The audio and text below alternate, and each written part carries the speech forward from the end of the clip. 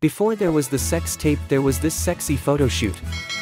Playboy photographer Stephen Wayda snapped Pamela Anderson the morning after she slept with Tommy Lee for the first time in February 1995 at the penthouse of the Ritz-Carlton in Cancun and gave the Post an exclusive first look at the unpublished shots. "I came in after he left. His underwear were on the ground.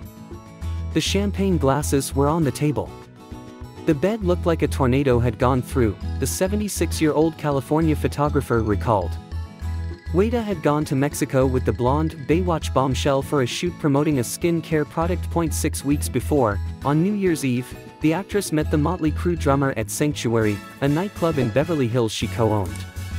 They had yet to hang out again until he showed up in the tropical locale, and they would marry just 96 hours later. "He was so insistent for 6 weeks, she kept saying, 'No, I don't want to take his calls,'" Wayda said.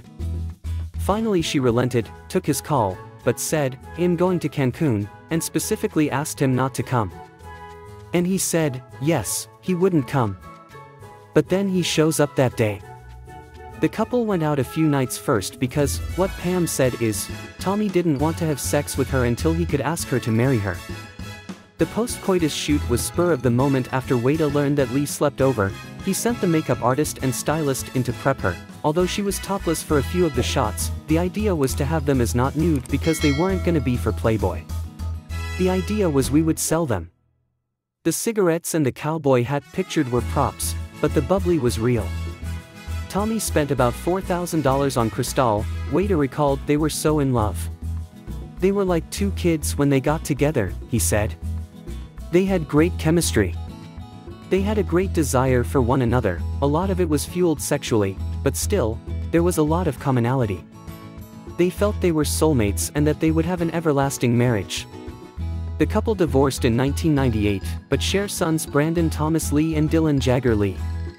On September 21, the images captured of Anderson the morning after her and Lee's overnight date in February 1995 will be released as digital collectibles on Maker's Place along with photos Wayda took of the pair a month later. The then newlyweds, who made headlines the following year when their sex tape was stolen from their home and released without their consent, posed at a Santa Monica studio in March 1995 at the request of Anderson. So she gets naked and Tommy, who's outrageously flamboyant, he's known for when he was on stage of mooning the audience, he's too shy and keeps his pants on for the entire shooting, Wayda said, laughing.